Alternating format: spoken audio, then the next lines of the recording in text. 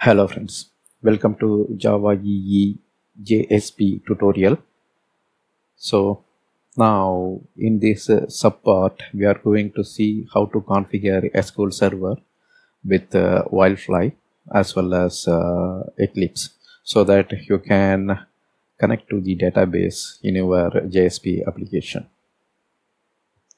So in this video we are going to see how to add an admin user to the WildFly console, so that you can log into the administration console of WildFly and do configuration. This step is required because to configure SQL Server we need to get inside the WildFly, and then we can configure the SQL Server JDBC related settings. So going through the SQL Server admin console is easy compared to typing everything in the XML configuration file.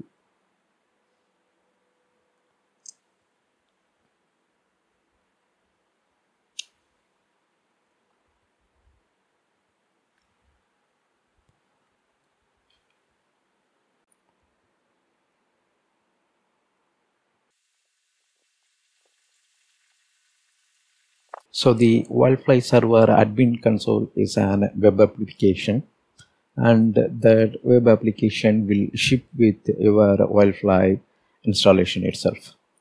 So as part of the prerequisite, we talked about how to set up the WildFly server and link that to the Eclipse. So WildFly server is an application that run as a web server.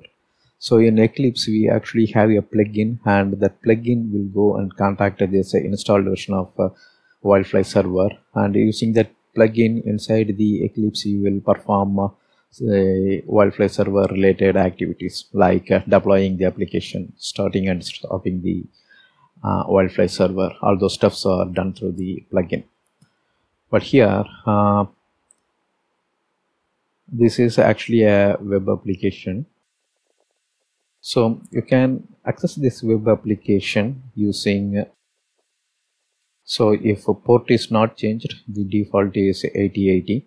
By typing this in web browser address bar, you can access the web application.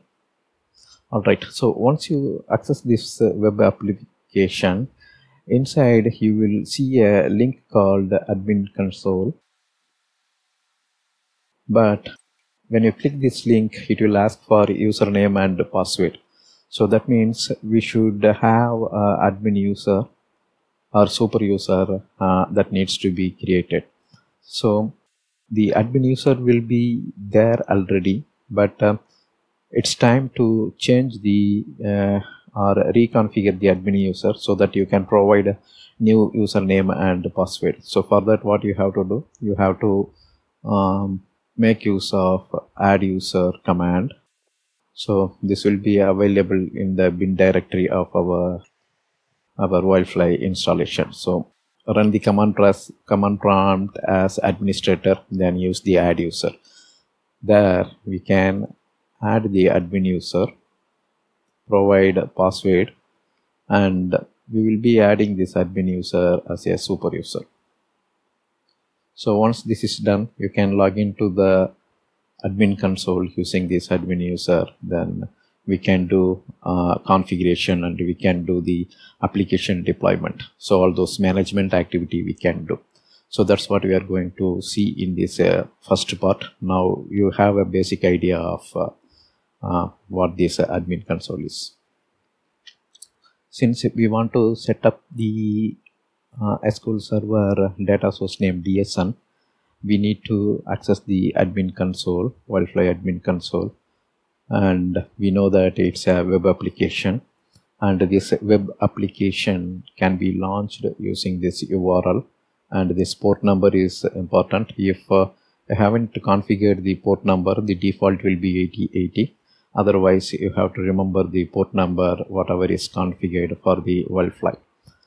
Then so this is a separate part, and the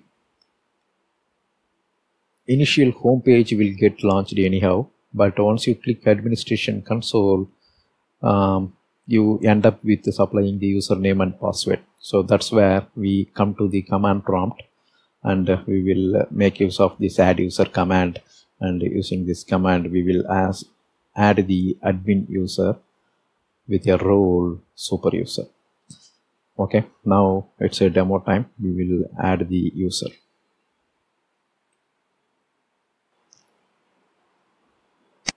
So here you see app server, WildFly final, and under the bin directory you can see there is a command called add user. This is what we are going to use.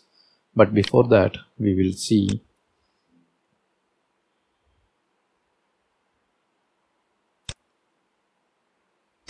first we will start WildFly. Note, so usually in the previous videos we started the WildFly server from Eclipse plugin. So if you are running the Eclipse, you have to close the Eclipse. Don't forget to stop the server before closing the Eclipse. Once the web server is stopped through the Eclipse plugin, if it is already in the running state, you can come here, go to the directory where we installed the WildFly. Then you can start the WildFly from the command prompt using the command standalone.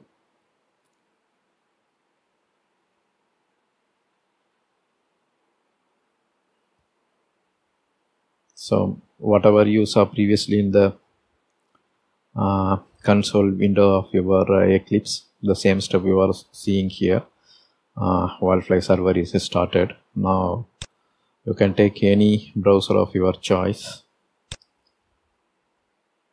then type http localhost 8080. So I'm hitting enter, and this is what the WildFly home page is, and here I am clicking the administration console. So the moment I click, it is asking for the username and password. So at present I don't know what is the password for admin. Let me give ABC123, but it won't accept it. So now we will stop the WildFly server. I just pressed Ctrl C, then I am choosing yes here. So you can use this add user command to add any number of user you want. For now we will add the admin user. So if you see here, what type of user do you wish to add? So there are two kind of user you can add. One is the management user and another one is application user.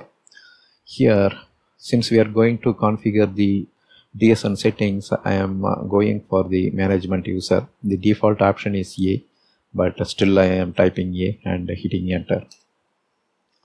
Then it is asking to enter the username. Username I am giving it as admin. So it may say that admin already exists, but so it said admin already exists. So I'm choosing the default A. So update the existing user password and roles.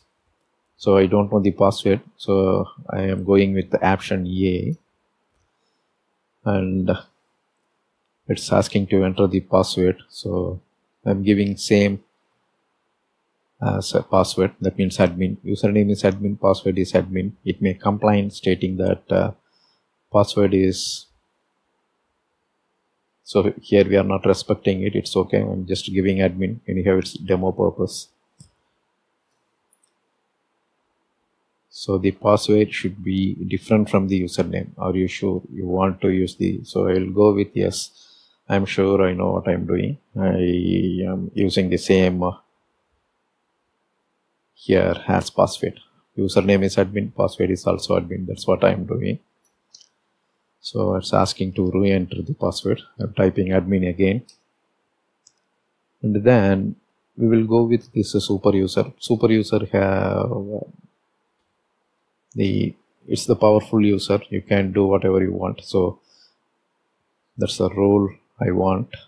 So I'm choosing a super user and hitting enter. For now, let us go with yes here. So press any key to continue. So like this, you can add multiple user. For now, I added just admin. Not even added, I just changed the password. It told the user already exists. Alright, now let me go to Edge.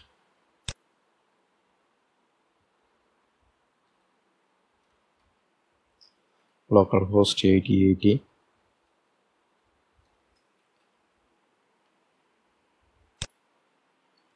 Administration console. Okay, doesn't work. Why? Because we haven't yet started our server.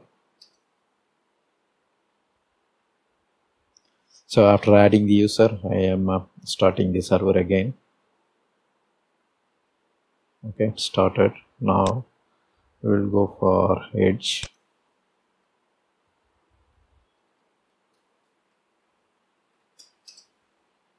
So I'm choosing admin console, then typing username as admin, password as admin.